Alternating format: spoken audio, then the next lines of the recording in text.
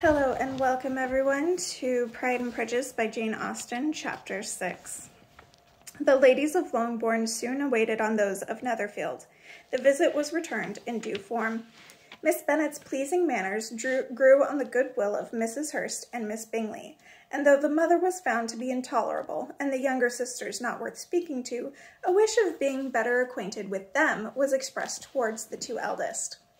By Jane, this attention was received with the greatest pleasure, but Elizabeth still saw superciliousness in their treatment of everybody, hardly accepting even her sister, and could not like them, though their kindness to Jane, such as it was, had a value of arising in all probability from the influence of their brother's admiration. It was generally evident whenever they met that he did admire her, and to her it was equally evident that Jane was yielding to the preference which she had begun to entertain for him from the first, and was in a way very much in love. But she considered with pleasure that it was not likely to be discovered by the world in general, since Jane united with great strength of feeling, a composure of temper, and a uniform cheerfulness of manner, which would guard her from the suspicions of the impertinent. She mentioned this to her friend Miss Lucas. "It may perhaps be pleasant," replied Charlotte, "to be able to impose on the public in such a case, but it is sometimes a disadvantage to be so very guarded. If a woman conceals her affection with the same skill from the object of it, she may lose the opportunity of fixing him, and it will then be but poor consolation to believe the world equally in the dark. There is so much of gratitude or vanity in almost every attachment that it is not safe to leave any to itself. We can all begin freely. A slight preference is natural enough, but there are very few of us who have heart enough to be really in love without encouragement. In 9 cases out of 10, a woman had better show more affection than she feels. Bingley likes your sister, undoubtedly, but he may never do more than like her if she does not help him on. But she does help him on, as much as her nature will allow. If I can perceive her regard for him, he must be a simpleton indeed not to discover it, too. Remember, Eliza, that he does not know Jane's disposition as you do. But if a woman is partial to a man and does not endeavor to conceal it, he must find it out. Perhaps he must, if he sees enough of her. But though Bingley and Jane meet tolerably often, it is never for many hours together, and they always see each other in large mixed parties. It is impossible that every moment should be employed in conversing together. Jane should therefore make the most of every half hour in which she can command his attention. When she is secure of him, there will be leisure for falling in love as much as she chooses." "Your plan is a good one," replied Elizabeth, "where nothing is in question but the desire of being well married. And if I were determined to get a rich husband, or any husband, I dare say I should adopt it. But these are not Jane's feelings. She is not acting by design. As yet, she cannot even be certain of the degree of her own regard, nor of its reasonableness. She has known him only a fortnight. She danced 4 dances with him at Meryton. She saw him one morning at his own house, and has since dined in company with him 4 times. That is not quite enough to make her understand his character. Not as you represent it. Had she merely dined with him, she might have only discovered whether he had a good appetite. But you must remember that 4 evenings have also been spent together, and 4 evenings may do a great deal. Yes, these 4 evenings have enabled them to ascertain that they both like vine et thon better than commerce, but with respect to any other leading characteristic, I do not imagine that much has been unfolded." "Well," said Charlotte, "I wish Jane success with all my heart, and if she were married to him tomorrow, I should think she had as good a chance of happiness as if she were to be studying his character for a 12-month. Happiness in marriage is entirely a matter of chance.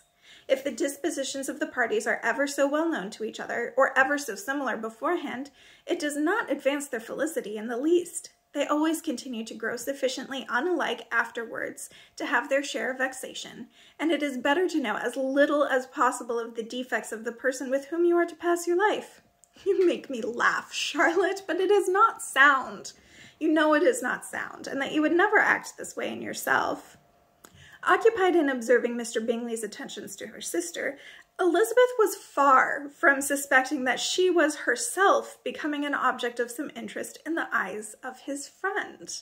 Mr. Darcy had at first scarcely allowed her to be pretty. He had looked at her without admiration at the ball, and when they next met he looked at her only to criticize. but no sooner had he made it clear to himself and his friends that she had hardly a good feature in her face than he began to find it was rendered uncommonly intelligent by the beautiful expression of her dark eyes. To this discovery succeeded some others, equally mortifying. Though he had detected with a critical eye more than one failure of perfect symmetry in her form, he was forced to acknowledge that her figure to be light and pleasing. And in spite of his asserting that her manners were not those of the fashionable world, he was caught by their easy playfulness. Of this she was perfectly unaware. To her he was only the man who made himself agreeable nowhere, and who had not thought her handsome enough to dance with. He began to wish to know more of her, and as a step towards conversing with her himself, attended to her conversation with others. His doing so drew her notice. It was at Sir William Lucas's, where a large party were assembled. "What does Mr. Darcy mean," said she to Charlotte, "by listening to my conversation with Colonel Forster?" "That is a question which Mr. Darcy only can answer. But if he does it any more, I shall certainly let him know that I see what he is about. He has a very satirical eye, and if I do not begin by being impertinent myself, I shall soon grow afraid of him." On his approaching them soon afterwards, though without seeming to have any intention of speaking, Miss Lucas defied her friend to mention such a subject to him, which immediately provoking Elizabeth to do it, she turned to him and said, "Did you not think, Mr. Darcy, that I expressed myself uncommonly well just now when I was teasing Colonel Forster to give us a ball at Meryton?" "With great energy, but it is the subject which always makes a lady energetic. You are severe on us." "It will be her turn soon to be teased," said Miss Lucas. "I am going to open the instrument, Eliza, and you know what follows. You are a very strange creature by way of a friend, always wanting me to play and sing before anybody and everybody. If my vanity had taken a musical turn, you would have been invaluable, but as it is, I would really rather not sit down before those who must be in the habit of hearing the very best performers." On Miss Lucas's persevering, however, she added, "Very well, if it must be so, it must," and gravely glancing at Mr. Darcy. "There's a fine old saying which everybody here is of course familiar with. Keep your breath to cool your porridge, and I should keep mine to swell my song." Her performance was pleasing, though by no means capital.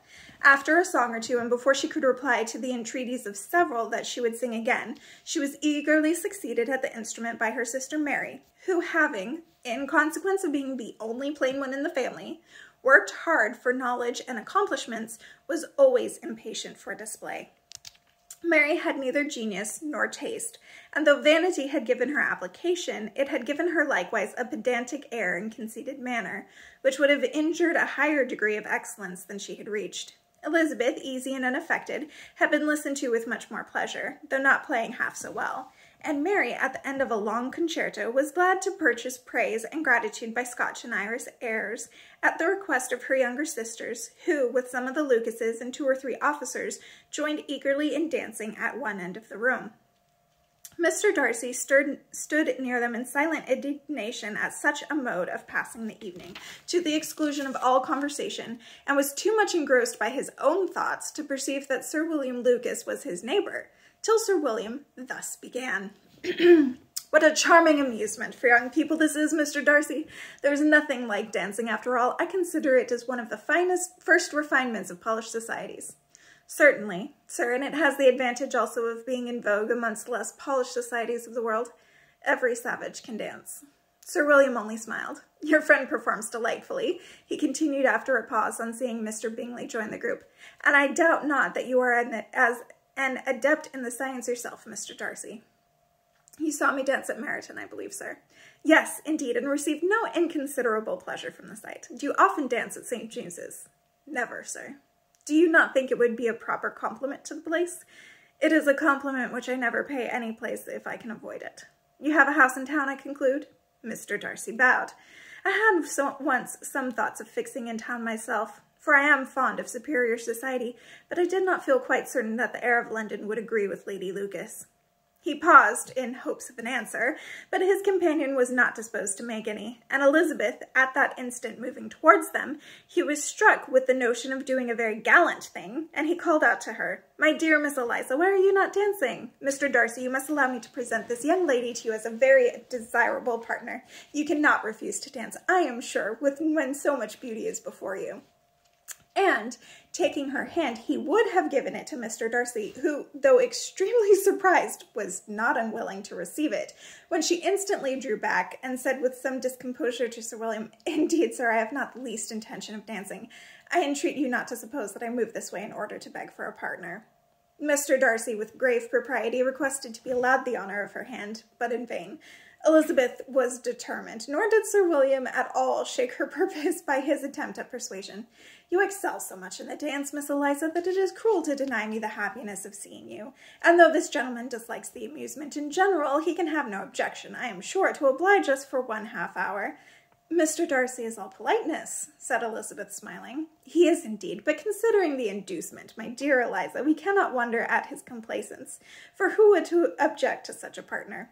Elizabeth looked archly and turned away. Her resistance had not injured her with the gentleman, and he was thinking of her with some complacency, when thus accosted by Miss Bingley. "I can guess the subject of your reverie." "I should imagine not." "You are considering how insupportable it would be to pass many evenings in this manner, in such society, and indeed I am quite of your opinion. I was never more annoyed. The insipidity, and yet the noise, the nothingness, and yet the self-importance of all these people. What would I give to hear your strictures on them?" "Your conjecture is totally wrong, I assure you. My mind was more agreeably engaged. I have been meditating on the very great pleasure which a pair of fine eyes in the face of a pretty woman can bestow." Miss Bingley immediately fixed her eyes on his face, and desired he would tell her what lady had the credit of inspiring such reflections. Mr. Darcy replied with great intrepidity, Miss Elizabeth Bennet." "Miss Elizabeth Bennet," repeated Miss Bingley. "I am all astonishment. How long has she been such a favourite? And pray, when am I to wish you joy?" "That is exactly the question which I expected you to ask. A lady's imagination is very rapid. It jumps from admiration to love, from love to matrimony in a moment. I knew you would be wishing me joy." "Nay, if you are so serious about it, I shall consider the matter as absolutely settled. You will have a charming mother-in-law indeed, and of course she will always be at Pemberley with you." He listened to her with perfect indifference, while she chose to entertain herself in this manner, and as his composure convinced her that all was safe, her wit flowed long. The admiration of Mr. Darcy has begun. I'll see you next time.